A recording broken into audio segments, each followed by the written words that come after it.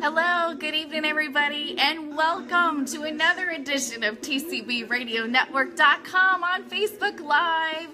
I'm Krista Joy, and Elvis tribute artist and cover model Peter Alden is on assignment tonight. We are celebrating the life and memory of Elvis Presley with a mission to share his legacy with the world. It is Tuesday, February 27th, 2018, and tonight we have news on Elvis Presley running for Congress in Arkansas. How about that? This day in Elvis history and 10 interesting facts about Elvis. I've also got a ton of great video for you guys, so I hope you'll stay till the very, very end. But first, we're going to kick it off with our intro and some Peter Alden music for you in the background. So let's go ahead and do that. Here we go.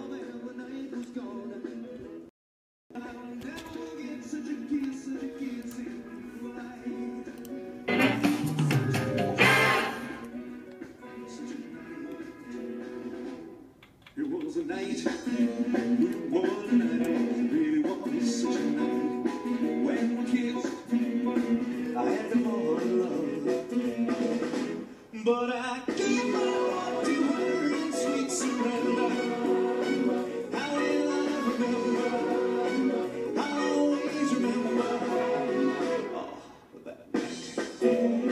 What a night. It really was such a night. When we kissed, I had a more in love. Well, she's gone, gone, gone. Yes, she's gone, gone, gone. Came the dawn, dawn, dawn, and my love was gone. But before that dawn, yes, before that dawn, and before that dawn,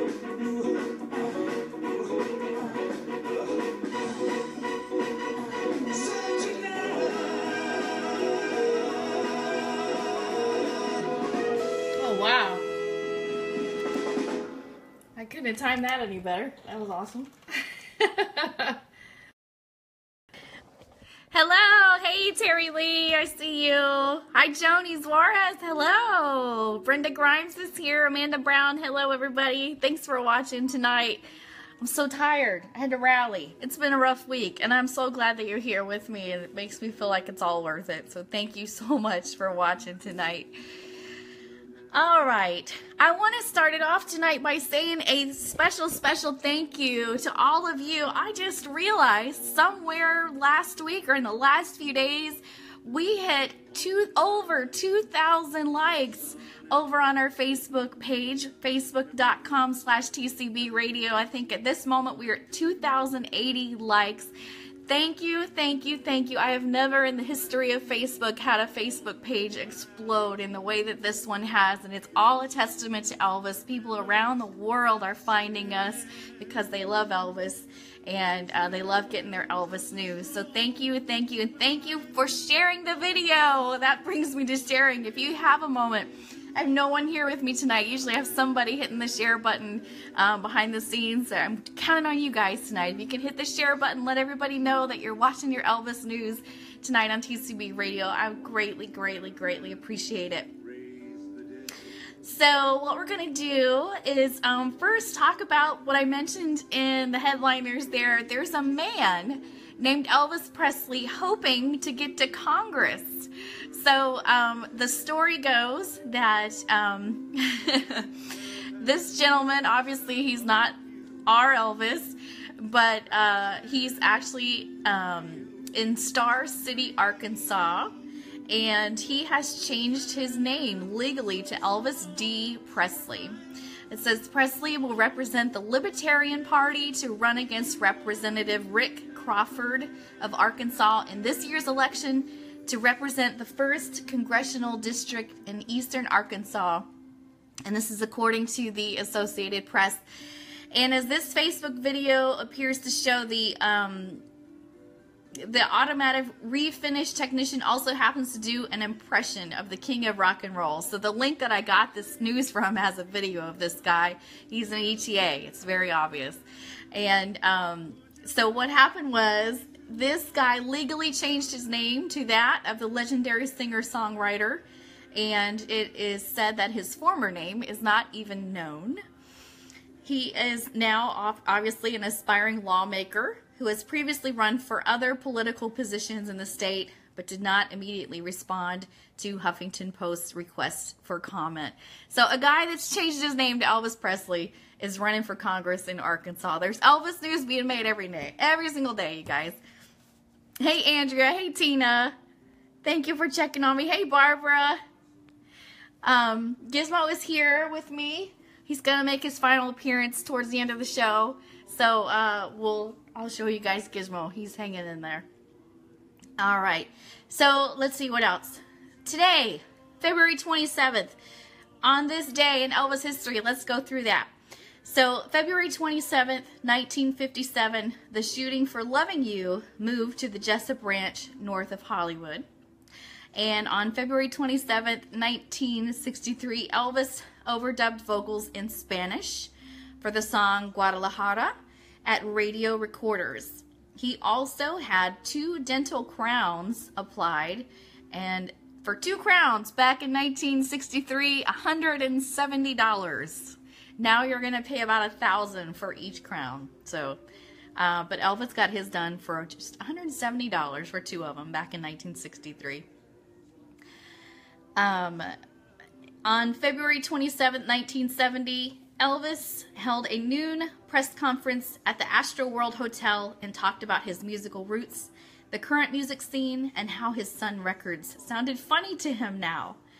Elvis performed at the annual Texas Livestock Show Houston Astrodome at 2 o'clock and 7:45 p.m. He made a dramatic entrance in an open Jeep, but he was discouraged both during and after the first show because of the poor acoustics and what he judged to be an indifferent response from a less than capacity crowd. He said, "I guess I just can't bring it in like I used to between shows." But then his spirits were lifted at the evening show by the great response from a crowd of 36,299, and according to the Los Angeles Times, his performance was masterful. I love that. So I got a little bit of video of this press conference that I want to show you guys. There's a great full video on YouTube. Just type in Elvis Houston Astrodome 1970. At about the 2.5-minute mark, he mentions Walt Disney. And if you know me, you know that I'm a huge Disney fan. And when my Elvis and Disney World collide, I get so excited. So I was watching this video and just all of a sudden he mentioned Walt Disney.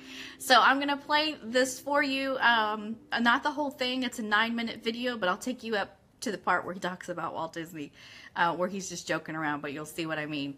All right, so I'm going to go ahead and play that, and y'all can talk to me. I'll be able to read your comments, and also I'll respond to you after the show, like always. So let me go ahead and get this going for you. So and watch, you guys.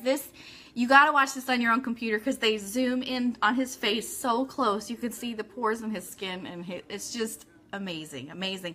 The other videos of him actually performing in the Astrodome are awful, terrible. You can't see, can't hear, so I'm not even going to play you guys those. You can look those up on your own time. But this press conference, he looks amazing. So let me go ahead and get that started for you. We'll watch it for about 3 minutes, and then I've got a bunch more cool Elvis news for you right after that. So stand by. Hi, Jerry Cornell. I don't know if you heard me, but Elvis is going to mention Disney on this video, so stay tuned for that. Let me go ahead and get it started for you. Here we go.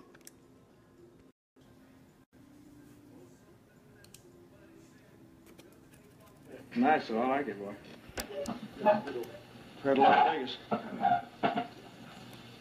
What made you decide to come to Texas? Well, you know, to tell you the truth, I started out here in Texas. I think the first shows that I worked was down here, around Houston. Remember what locations you worked here in Texas? Well, I worked Houston. I worked Corpus Christi. Every little town here, Longview, man, you name it, I've been there. Really, I've been all over Texas. What do you think of Texas? I like it. Elvis, can you Really give enjoy us, I understand with all the big engagements like Las Vegas, etc., the reason why you selected the livestock show and rodeos this year? Well, they asked me to do it, and I was anxious to do some live appearances. You know, it'd been a long time since I've been on stage in front of anybody live. And I was anxious to do some live appearances, and I thought it'd be a good opportunity to get in front of the people. Have you ever seen the inside of a dome before? Never have. It scares them. It's a big place, man, you know. You've been known in the past as a king of rock and roll. Can you guys hear? I can't get it any louder. I hope you can hear. You were king, or do you consider that still your style? Well, I think the overall thing has improved. The overall sound's improved, I mean. But I think it's according to the songs, you know. It's according to the songs. Is your stage presentation still the same way it was, or have you improved on that? Well, I just do whatever I feel on There's stage. a close-up for you. As I always did that. Hope to. Well, I like to make better films than the kind I made before. Well, better than the ones I made before. Excuse me, I can't take this fresh air, man. I'm used to the garbage can at the International Hotel, man. If I can't smell some garbage, I don't feel at home, man, I'll tell you. Do you have any films in the making right now, or any plans?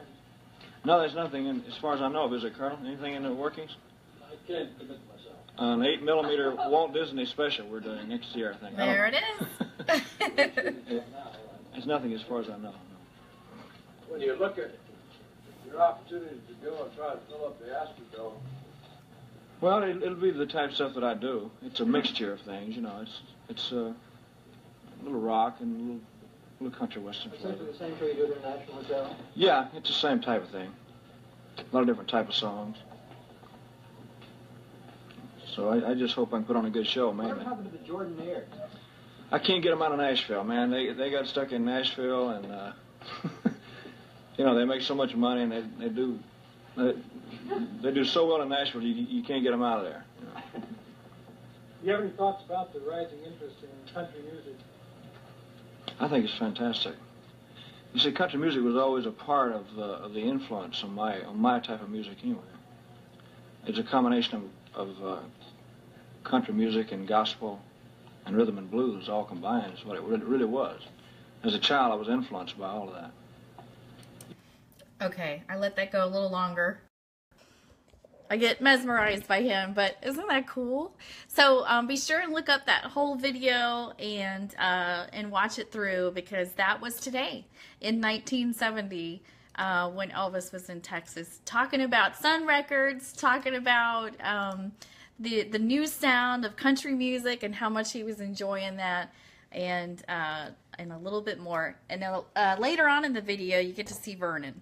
And they show Vernon really close up, and he looks so much like his dad. It's really, really cool. So I hope y'all enjoyed that. Hey, Patty. Hey, Carol. Hey, Randy. Hi, Mario. Glinda. Hello, Andrea. Peter Alden's watching. Share the video, Pete.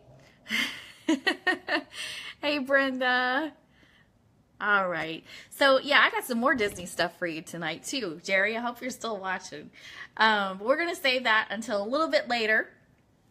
Next up, I found 10 interesting facts about Elvis Presley, so I wanted to roll through these with you. Number 1, Elvis was really good friends with Johnny Cash, and the two used to impersonate each other. You've probably seen those videos. Super fun. Number 2, Elvis really wanted for his what he really wanted for his birthday was a rifle or a bicycle. In competing versions of the story, what Elvis Presley really wanted for his birthday when he was a kid was a rifle or a bicycle, both fairly typical choices for a boy his age growing up in the outskirts of Tupelo, Mississippi. Elvis's parents could not afford a bicycle that Elvis once wanted, so Gladys talks him into accepting a guitar instead. Elvis's first guitar cost them $12.95 and is purchased at the Tupelo Hardware Company. And Tupelo Hardware, the actual store, looks very much the same as it did in 1946 when 11-year-old Elvis Presley came in with his mom. Gladys wanted to buy her son a birthday present bicycle, but Elvis wanted her to buy him a rifle. The well-stocked store sold both, but since neither one was happy with the other's idea of the gift, a compromise was reached. Mom bought Elvis a guitar. This store still has the same wood floors and oak stained glass fronted counters, which now are just as likely to be stocked with Elvis sweatshirts and collectibles as drain cleaner and wrench sets. The store no longer sells bicycles or guns, but in honor of its most famous customer, it still sells guitars. I've never been to Tupelo, and I hope and pray that someday soon I'll be able to go and see all of this fun stuff, and I hope you can too. Number 3, having fun with Elvis on stage. Elvis released an entire album of between-song stage banter called Having Fun with Elvis on Stage just to fulfill a contractual obligation in 1974. So this is an album of Elvis talking in between songs. It says Presley himself disapproved of the album and it was withdrawn at his request. Despite this, Having Fun with Elvis on Stage reached number 130 on the Billboard 200, peaked at number 9 on the Billboard Hot Country LPs, and spawned bootleg copies along with a fan-made sequel. How funny is that? So an album without even Elvis singing on it, it got to number 130 on the Billboard charts. There you go. Number 4, Elvis's first TV appearance. Elvis Presley first appeared on national television in the USA on January 28, 1956, the Dorsey Brothers stage show in New York. And on that day, Elvis, Scotty Moore, Bill Black, and DJ Fontana rehearsed in Memphis for their television debut. Elvis and Colonel Parker flew to New York on Wednesday the 25th. They stayed at the Warwick Hotel on 52nd Street. Elvis ate dinner in the Hickory House restaurant that night, and they arrived and did some sightseeing on the 26th. Perhaps an indicator of things to come, Scotty, Bill, and DJ were not afforded a plane trip and drove from Memphis to New York and arrived on January 27th. Jackie Gleason didn't like Elvis. He said that kid has no right behaving like a sex maniac on a national show. And number 5, Elvis Presley and the peanut butter and banana sandwich has been referred to as his absolute favorite. Of course, he was renowned for his food cravings, such as a loaf of Italian bread filled with a pound of bacon, peanut butter, and grape jelly. Books on Elvis's favorite foods and culinary tastes, as well as other published reports on his taste for peanut butter and banana sandwiches, with or without bacon, have made the sandwich widely associated with Presley. It's often referred to using his name. So yeah, there's some just quick facts about Elvis. I hope y'all enjoyed those. And I want to do a quick shout out and a thank you to Back to Disney here. This is Celebrations magazine, and Tim Foster is the editor-in-chief, and I interviewed him on my Disney show back in the day, and ever since he's been sending me a copy of Celebrations in the mail. And why is this important? Well, number one, you can get this magazine too. Just go to Celebrations magazine, look it up, Google it, get yourself. It's a beautiful magazine you can flip through. Comes in the mail. And what I love this month is they have a big story on Lilo and Stitch. Are you guys familiar with Lilo and Stitch? This, of course, is a Disney film, and it utilized a lot of Elvis references and a lot of Elvis music. So I had Pete circle this one little passage for me here. It says, Lilo and Stitch was not conceived as a musical, but music was still a crucial component to the film. Elvis's fans certainly had reason to celebrate with the singer having such a prominent place in the film. The Presley estate had to give permission to use his songs as well as his image, and fortunately they were both cooperative about Disney usage and also very enthusiastic about the film. So yay! Yay for Lilo and Stitch. If you have not seen Lilo and Stitch and you're an Elvis fan, you really, really need to see it. It's good stuff. And then I just want to interrupt really quick and do a little commercial to let you guys know the Beauty Plus talk show with Marielle and Lily is going live on Facebook March 1st at 7 p.m. Eastern over at facebook.com/beautifulinconfident. So it's beautiful, the letter N, confident. You want to tune in and join the conversation as we demonstrate a corrective beauty technique and reveal new details on the future direction of the Beauty Plus talk show. Also, I'm going to be Marielle's special guest this week, so I hope y'all will tune in. And we're going to do makeup and talk some girl talk, and we will have lots and lots of fun. So I hope you'll watch. Again, this will be on Facebook, so just go to facebook.com/beautiful, letter N, confident, all squished together.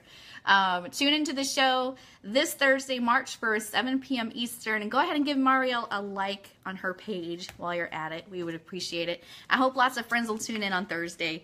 Would love some support from my Elvis friends on Marielle's new endeavor there. So that'll be fun doing that with her. I'm looking forward to it.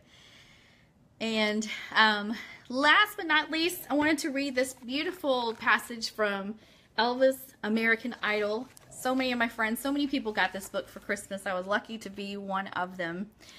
It says here, from the day Elvis Presley died on August 16th, 1977, the fans refused to let his legacy or his talent be forgotten, despite the rumors that belittled his image and the real-life revelations that shocked the public.